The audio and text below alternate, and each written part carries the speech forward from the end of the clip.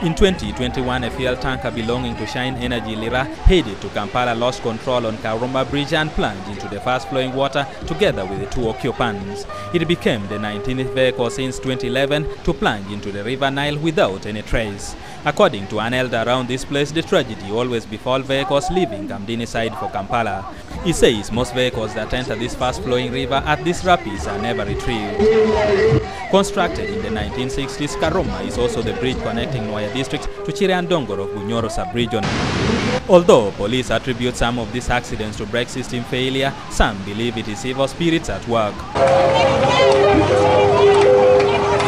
Since 2017, a section of religious leaders have been interceding here to cast all accident-causing demons. After missing 2 years due to COVID restrictions, a section of religious faithful from Lango and Acholi subregion, headed by renowned Lira-based Evangelist Opio, resumed this year amid these challenges.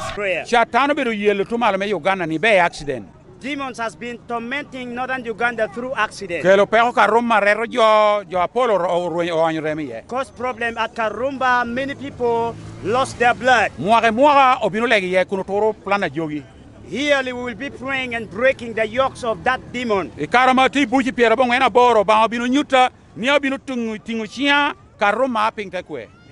I was at prison in 1987, the Lord spoke to me that I will lift up my hands at Karuma Bridge and the rate of accident will cease.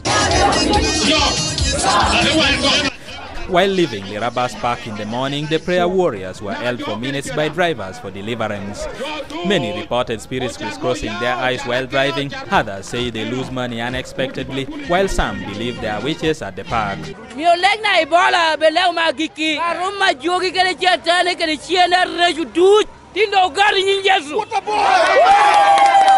Lega miru guri pena ne utoka maru balle o chaduju so mir ke lege ye we ko kwanta tatanu ringa bo acharu makar ta no bada chetche changa te mi wila da dawo mira wori. Hundreds also converged at stopovers to seek for deliverance and to support the prayer team.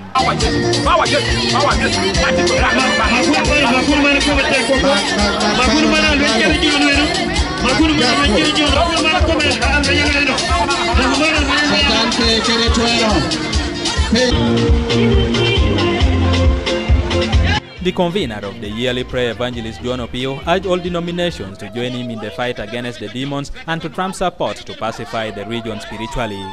Ediolwa, UBC News.